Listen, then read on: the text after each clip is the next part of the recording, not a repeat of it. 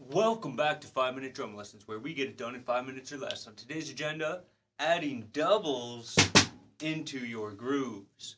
So at this point, we should be familiar with ghost notes. Little notes that you play in between the 2 and the 4 on the snare. But today we're going to look at actually playing doubles and incorporating those into your grooves. So the first one we're going to look at is going, and we're always thinking 16th notes. So if we're going to do a double, it's always going to be the 16th note we start on. And in the first example, we're going to start on the 2, 1 and 2, and then the 16th note after, which will be the E, 2E, 1 and 2 E and 3 and 4 E and. So we're always going to do 8th notes on the hi-hat for now. 1 and 2, so the 2's together, the E is by itself, and then you continue with the and on the hi-hat. 2 E and 1 and 2 and 3 and 4 and 1. And I'm playing the 2 and the 4 as accents or louder, and then the E softer because it's not. We want the 2 and the 4 to be the primary snare drum accents in the beat. 1 and 2 and 3 and 4 and.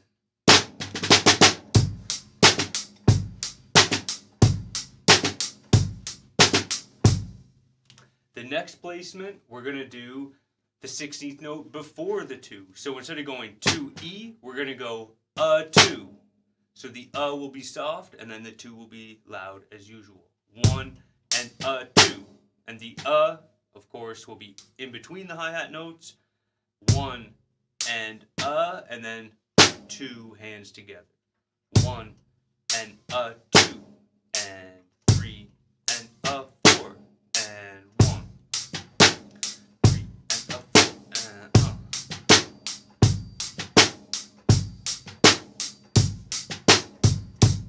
And of course, I'm presenting these as technical exercises, but once you get them together, you can mix them together and vary the bass drum pattern, vary what you're doing, and just incorporate them into your playing in general.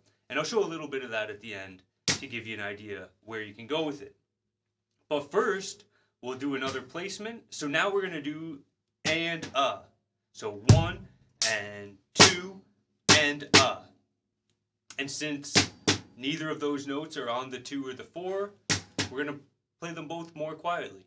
1 and 2 nice and loud, and a 3 and 4 and a 1 and 2 and a 3 and 4 and a 1.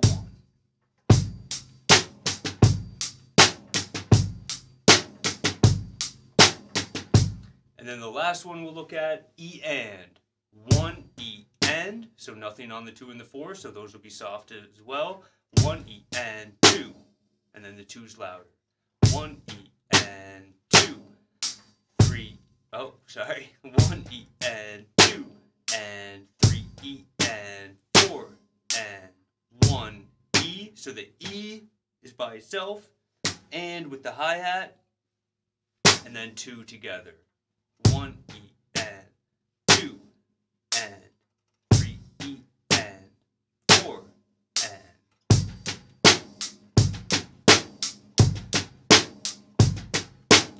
And then as a last little demonstration, I'm going to mix and match, kind of improvise using those ideas a little bit. I'm going to vary the bass drum, maybe even the hi-hat a little, but just show you kind of what knowing these fundamental techniques can help you be able to play if that's of interest to you.